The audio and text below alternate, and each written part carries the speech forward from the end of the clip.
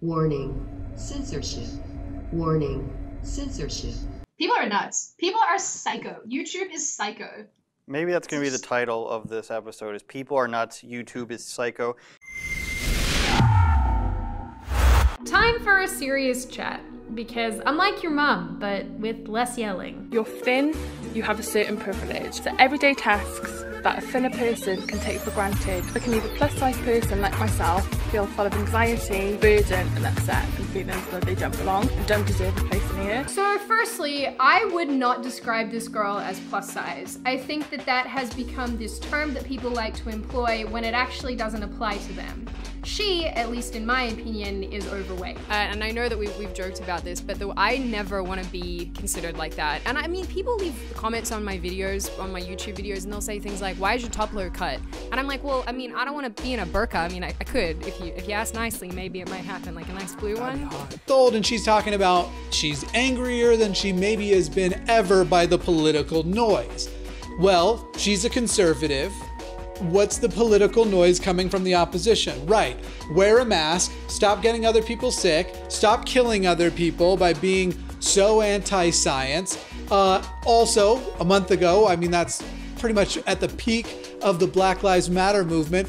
Oh, yeah, you're right. All this political noise, you should be the angriest because clearly you're the person most negatively affected by what's going on and why those movements are even necessary. So the question that we're asking today is if the wage gap exists. It does not.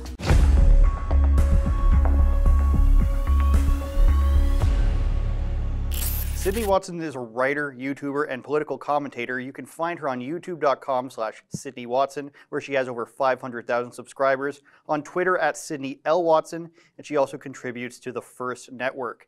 If you'd like to watch the full version of this show, please go to rebelnewsplus.com and sign up for just $8 per month. Sydney, thank you for joining us. How are you? Good. How are you doing today? I'm doing well. Very good. Thank you. Where are you coming to us from? Texas at the moment, thankfully. Not like DC where I used to live. It's so much freedom. I'm jealous. Yeah, I know. It's actually pretty great here. When I first moved, I was like, I've made a grave mistake, just because, you know, DC was it's pretty good for journalism and related things, but Texas is awesome. I can't complain. I can complain where I am right now, so I'm glad that you don't have the right to. Sydney, you come Republic of Canada. Sydney, you come highly recommended by your peers. Your YouTube channel is only about 3 years old, though, and your first video was called "The Me Too Movement Has Ruined Workplaces." So tell us what led up to you making videos and what inspired you to make that video in particular. So basically, I was actually at university at the time. I was doing my Master of Journalism, and I was disturbed a little bit by how left-wing it was. And I'd known that, you know, obviously most universities are fairly left-wing, having done my bachelor at the same university. And I wanted to basically discuss and talk about right-wing values and right-wing ideas, basically to combat the left-wing-ishness that I was dealing with at school. So the first video I made was actually about gun control, and I chucked that on YouTube, sorry, not on YouTube, on Facebook, and that did really, really, really well, which totally shocked me, and then I decided to keep going. I was just mad that the media was so dishonest, and I didn't want to be part of it, so I wanted to actually work towards being a proper journalist, or someone at least, you know, who you could trust for unbiased. Even though I am right-wing, and I always say this is quite funny, but I do want to be unbiased. I want to provide both sides of the story. So what particularly spawned the anti-Me Too video, though? Oh, the anti-Me Too one in particular? Well, I guess I've just always had a inclination towards criticizing feminism as a general rule. And at that point, I'd obviously been watching the sort of narrative surrounding men. And particularly in Australia, similar to Canada, feminism has a bit of a stranglehold. It's a very, you know, gynocentric society. And I was just mad about it. And I figured that people needed to actually have an alternative viewpoint. And that's sort of what came to fruition. There's a video about workplaces and how uncomfortable it is to be in a workplace as, you know, men these days, I guess. A lot of the articles I saw about you called you a men's rights activist. Do you call yourself that? Did that come from these videos? How did that happen? Is that your own doing? No, I definitely don't call myself an MRA. I don't really subscribe to that sort of terminology or anything like that. I think people give me that, label, because I think it carries a lot of negative weight, negative connotation. It sort of gives an indication that you're the sort of person who hates women, that you're a misogynist, that you don't care about actual genuine equality. And I mean, I think it's more of a derogatory thing that people on the left use to label people like me who are just critical of, this sort of more radical sides of feminism.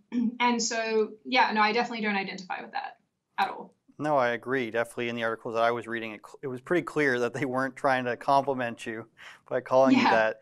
Now, recently, I sort of went on a spree watching your videos, and I found myself agreeing with a lot of what you were saying. I felt like we had very similar mindsets. I mean, we obviously look and sound a lot alike. So there's for sure. Your hair is so long, it's so luscious. I'll sleep tonight because of that. How would you subscribe where you fall on the political spectrum? You said right wing. Was it always this way? Did you always have these types of opinions?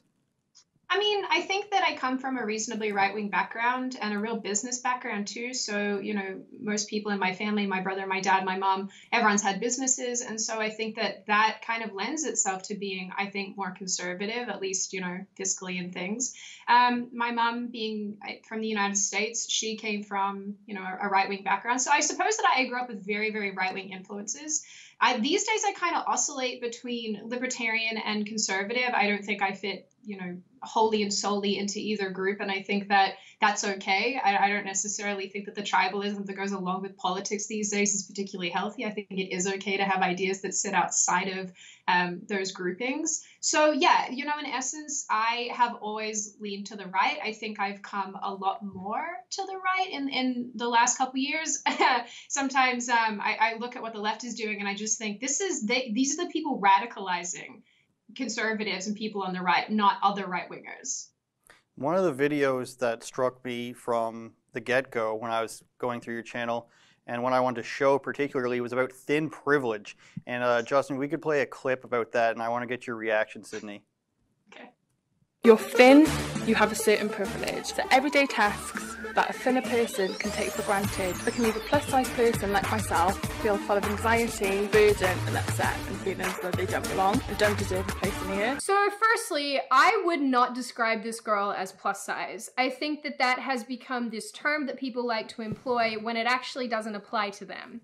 She, at least in my opinion, is overweight. With all the pictures and the interview, do you as the editor of Cosmo even infer that this may not be a good weight to be, that this actually might be morbid obesity? In Britain right now, we have the worst incidence of obesity in Europe by miles. We are a fat and ever-fattening country. And here are you as an editor of a very popular magazine telling women it's fine to be 300 pounds. I don't get it. I genuinely hate how people employ the terms curvy and thick and plus size to girls who are genuinely overweight. So Sydney, what caused you to make that video, and why do you think this sort of stuff, thin privilege, fat acceptance, like over-the-top body positivity, where do you think that comes from, and what made you want to make that video? I watched the clip in question, the one that I used in that video, and I watched it as, someone who's been thankfully, reasonably thin my whole life.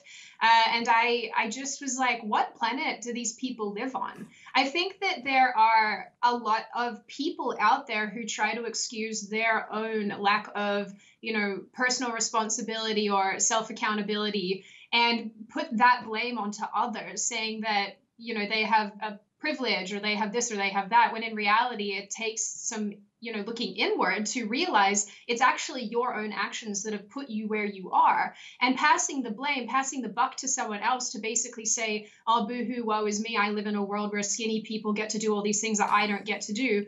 Honey, no one's force feeding you donuts. You can eat healthy, you can go to the gym, you can lose weight, with the exception of people who, are overweight due to health complications or, medications that they're taking. I have a lot of sympathy for those people because they often get lumped in with the obesity epidemic. But we're getting fatter. We're getting way fat people are becoming lazier. We're very, we have these sedentary lifestyles. And it just annoys me that someone would throw shade at people who, basically, and I think theoretically, work out and take care of themselves. That really irritated me. And I do think that the fat acceptance movement has gotten insane over the last number of years. I don't know if you're aware, you probably are, because you probably live and breathe this sort of stuff like I do. But it's driving me crazy these days how people are saying that diets are fat phobic because, weight at any size should apply to everyone. Well, no, I'm sorry, it doesn't. Because if you're overeating or you're not taking care of yourself and then you end up with health complications down the line, particularly in Australia and Canada, I don't want to have to pay for your decisions.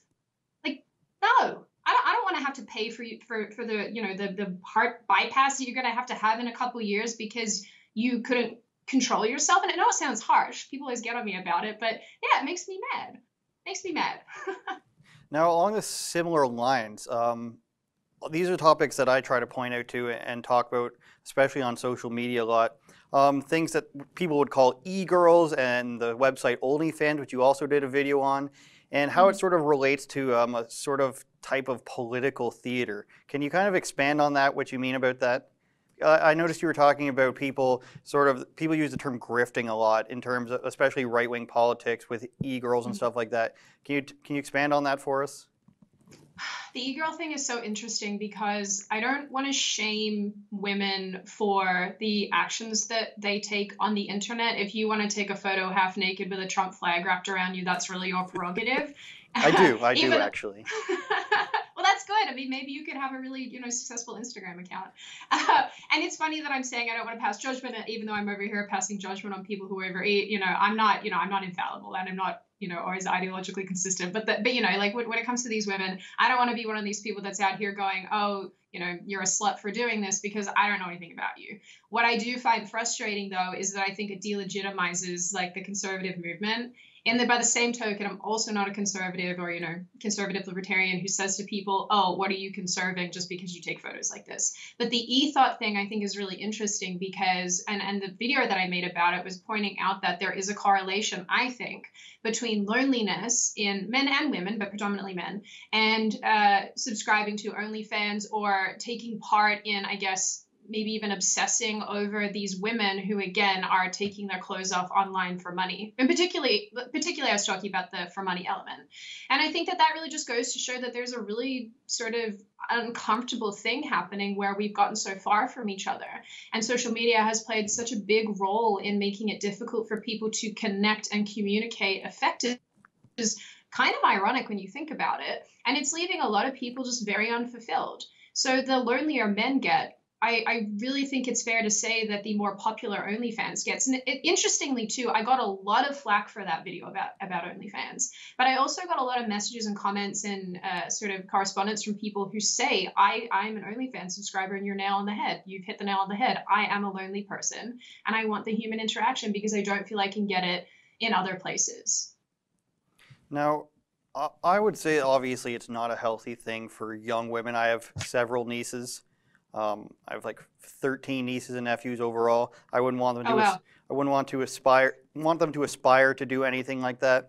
But I think that's fairly obvious. But aside from that, when I see adult women doing this thing where they snap and their outfits change, or they're doing provocative dances and they're in their late 30s and 40s, I don't think that's a good thing to aspire to as an adult either. Do you think that comes from loneliness and having nothing to do also? Or what is the goal? Is it just to become a social media influencer?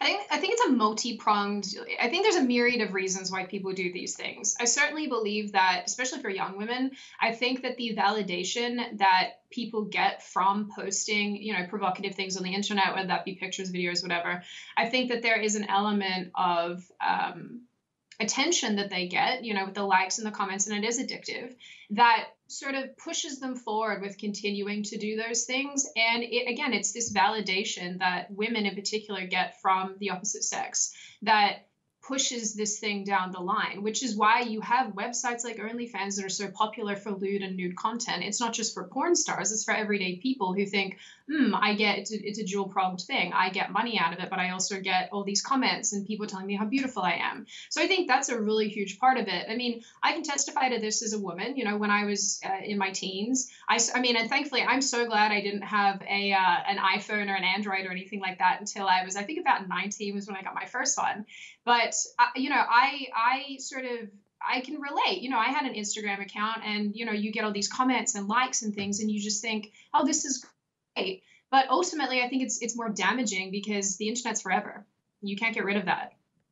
For sure. I'm just going to go ahead and write down start an OnlyFans account. You make a killing. You make lots of money. I'll do my best. It hasn't worked out in the past. Speaking of things that I definitely don't want to watch, the Biden inauguration. Did you get a chance to watch any of that? And what were your thoughts on, what were your highlights of that? Did you get to watch it? Yeah, honestly, I can't watch Biden, and it's not because I don't like him. It's not because, you know, obviously I don't like him, but it's not it's not solely based on that. It's largely due to the fact that I get such bad secondhand embarrassment from him that when he makes a mistake or he stutters or he says something that I just go, oh my God, this is nonsense. I cringe and I can't watch him because he does it so frequently that I'm just like, I don't want to be exposed to this. I just can't do it. So I did watch him actually being sworn in. That was really the only part that I watched. And I'm sitting there like tense, just thinking, please just say the words correctly because I can't handle it. I don't know. Is that just a me thing? Do other people feel like that? I can't watch him. No, most of the people I talked to tried to watch it and had to turn it off. Personally, I was about 30 seconds into Jennifer Lopez singing God Bless America with the waving flag, with the 50% opacity in front of her. And all I could think about is, after 4 to 5 years of saying America sucks, this flag's representative of colonization and white supremacy, now all of a sudden, oh, now we love each other, and even though there's 25,000 troops out here and nobody's allowed to be here, all of a sudden let's come together and we love America, you guys. Bernie Sanders is falling asleep, Bill Clinton's falling asleep, pretty sure Mike Pence was falling asleep as well. And it was just a show of, it was a pretend show. I mean, what is Tom Hanks doing there? What is the girl from Star Wars doing there? Oh, yeah. That was so weird too, like how star-studded it is. And I just think, it really goes to show though how in cahoots all these people are. I know that that's such a, you know, a lot of people think that sounds conspiratorial, but these politicians and these celebrities have all sort of like gotten in this creepy little like clique together. It's just, ugh, yuck. I don't like it. Well, as far as I saw, everybody's touting their YouTube numbers of being horribly low, a couple 100,000, and even alleging that they've been removing likes from it because it was so bad, and YouTube's a pretty right-wing place. But we'll get off of that. I don't want to make you cringe too much. You've joined us, thankfully, so we don't want to scare you away. During my research, if you can call watching videos research, I came across a video from a guy named Jimmy Snow. And forget about how much of a terrible name that is. You're probably familiar with it, and I want to play a portion of that video to you that I found particularly, I don't know if you want to call it interesting or disturbing. You want to throw that one up, Justin? So you figure this video is a month old, and she's talking about she's angrier than she maybe has been ever by the political noise. Well, she's a conservative. What's the political noise coming from the opposition? Right. Wear a mask, stop getting other people sick, stop killing other people by being so anti-science. Also, a month ago, I mean, that's pretty much at the peak of the Black Lives Matter movement. Oh, yeah, you're right. All this political noise, you should be the angriest because clearly you're the person most negatively affected by what's going on and why those movements are even necessary. Now, Sydney, I wanted to see when I posted that because he's an idiot, this kid. Sorry, continue. I found it fascinating. I didn't watch the whole thing, but I couldn't look away for 10 to 15 minutes. It's a weird thing to me to make a video dedicated to one person's opinions for 30 minutes straight, unprovoked, I believe. So what's your reaction when you wake up? What's your reaction when you wake up and see a 30-minute diatribe about some guy that's completely about you? It's It's always humorous to me when people make videos about either me as a person and just use a series of, when they strawman my arguments, because I really pride myself on putting a lot of thought into what I create, really researching it. And if I can't find information or there's a hole or, you know, something doesn't necessarily add up, I point it out because, again, you know, like I said when we first started chatting here, I mean, even though I am right wing, I do try really hard to actually provide both sides of the coin. I do want to be unbiased in as many cases as I can, even though I obviously have a slant. I want to, you know, promote these things. So it was humorous because actually the day that that video was posted, I was sitting outside with, you know, a coffee at actually Elijah's house. You had him on recently, Elijah Schaefer, and I'm sitting at his house having a coffee, and he walks out, sits down next to me, and he's scrolling through YouTube, and he goes, "Hey Sid, look at this," and shows me. And I was like, oh, here we go. And what's funny is that I love how they put my name in the title because, you know, you either get people that are hate watching it because they like and support what I do, and people who are, you know, hate watching it because they hate me. So I always find it so humorous because it's not just that someone's going, okay, well, here's some arguments, let me like deconstruct them, but it's rather let me deconstruct this person. So I always find it really, really, really humorous. I don't get offended. I don't care. Like sometimes people bring up good points and I'm like, yeah, fine. Yeah, sure. That was a definite hole. But for the most part, I'm just like, guy, get more time to you to do more better things. That was such a bizarre sentence, but you know, you get the point. Anyway, I actually reached out to Jimmy and I was like, man, I've watched a lot of your content. Like, this made me a bit sad. It's, you know, hating on me for 30 minutes straight. And he was like, well, it wasn't a hate video, Sid. And I was like, well, kind of felt that way, my guy. And we chatted, we sort of resolved it.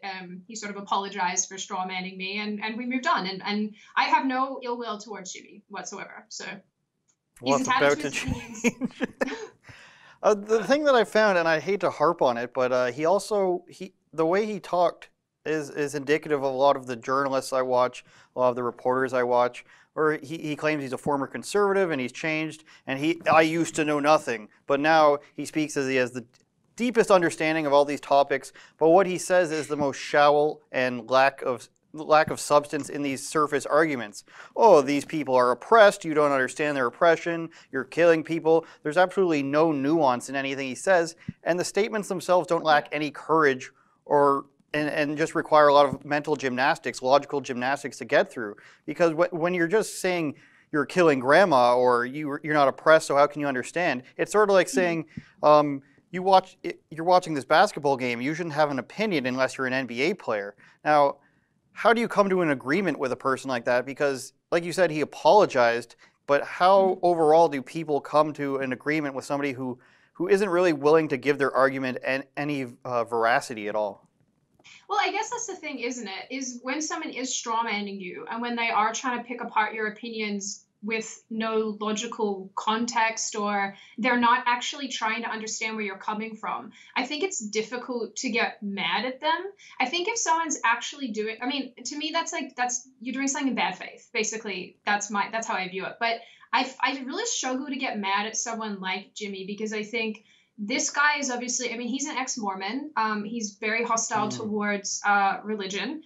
And I think that when people are hurt, and I know this is going to sound like reasonably, you know, sort of esoteric and feely, but I think when people have been hurt by something, I think that their logical reaction is then to just want to hurt other things back to a large extent. And I sort of just see that in these kind of videos. But you're right. Look, they don't have any nuance, these arguments that they make in response to people like you and me and whoever. They don't really actually break apart what we've said and really interrogate it and question it, or, you know, provide new data or provide new arguments. They just sort of ad hominem you until I don't even know what happens after that. I mean, obviously I don't care, but it's difficult for me to say because I think at the time when I made that particular video in question, I was so angry because it feels like conservatism, and again, like I'm not, you know, the typical conservative. I do have values outside of that, but I think a lot of conservatives are just feeling so downtrodden in the sense that, you know, we're deleted on social media, we're censored all the time, the media hates us, politicians hate us. It feels like there's just no comfortable, easy place to exist as a conservative, besides maybe Florida, without getting your butt kicked, you know? And to have someone just completely not understand that whatsoever is kind of irritating. So, but I don't know. In answer to your question, I don't know. I just don't want to get mad at random people that don't impact my life. That's my general sort of sentiment here. Now, the YouTube community, and by the YouTube community, I mean the people that they want to promote, which is obviously very left-leaning. I mean, you look at other YouTubers, Jake Paul isn't left-leaning, the Nelk boys aren't left-leaning. Who else can I think about? PewDiePie is definitely not left-leaning. So do you come across these confrontations a lot? I mean, is the YouTube community picking on you a lot because the people who are regular YouTubers, let's call them, and not political, would probably completely disagree with you like this guy? Does this happen to you a lot? Look, it's funny. I don't ever Google myself because I get really depressed. I just don't like reading things that are just patently untrue. So if I haven't said something and it hasn't come from my face or on Twitter or somewhere where I have said it, it's probably not accurate. I just want to put that out there.